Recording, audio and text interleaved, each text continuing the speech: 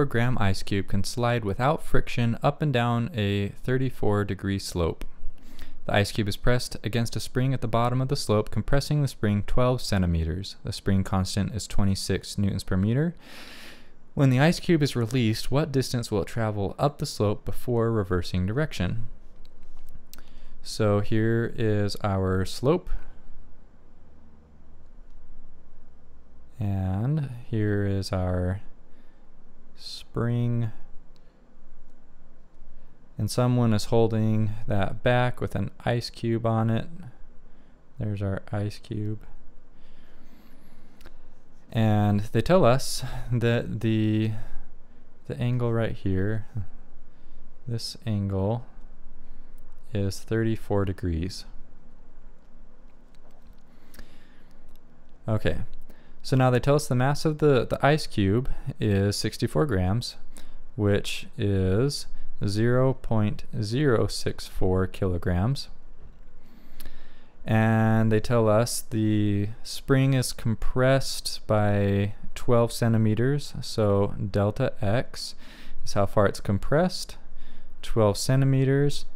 In SI units, 0.12 meters is how far it's compressed.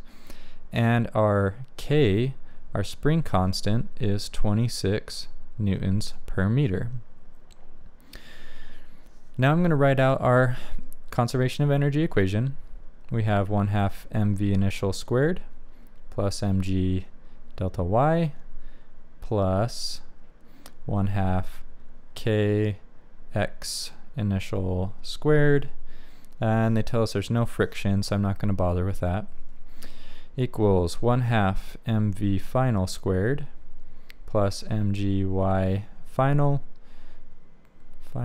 plus 1/2 kx final squared.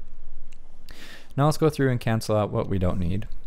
Initially the block is at rest, or the ice cube is at rest. It's smashed all the way up, so all of the energy that we have is in spring potential energy. So we have no kinetic energy. And we're at y equals 0, so there's no gravitational potential energy. So like I said, all of the energy that we're starting out with is all in the spring.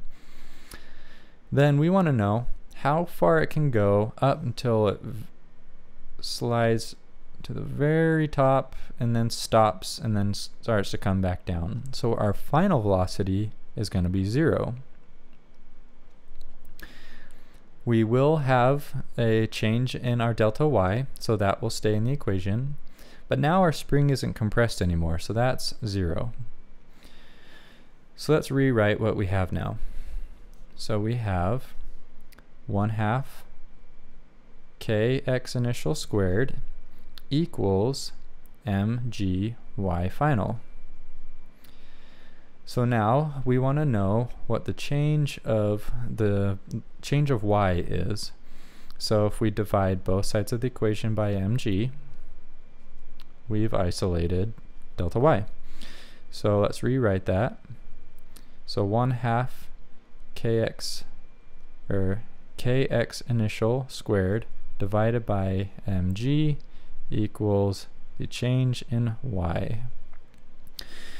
So now let's plug it in and see what that gives us. So we have 1/2 times k of 26 newtons per meter times how far the spring was initially compressed, which we said is 0.12 meters, 0.12 meters, and that's all over the mass of the ice cube, which is 0.064 kilograms, times gravity of 9.8. So that gives us a delta y of 29.847 centimeters. What the number that will actually pop out of your calculator is 0.29847, and that is meters. So let's think about this. I'm going to redraw our little picture here. So we just figured out that our ice cube will travel a delta y of 29.847 centimeters. But the question wants to know how far up the slope it'll go before reversing direction. So you might be tempted to plug in that 29.847 and it's gonna tell you it's wrong because that is our change in y, but they wanna know how far up the slope it is. So we need to use some trigonometry. So we have 29.847 is opposite with respect to our 34. So we're going to use sine. So we have sine of our angle, which is 34, equals our opposite, which is 29.847 centimeters divided by the hypotenuse. But we want the hypotenuse. So if we times both sides by the hypotenuse, we get h sine 34 equals 29.847 centimeters. And then we divide both sides by sine 34.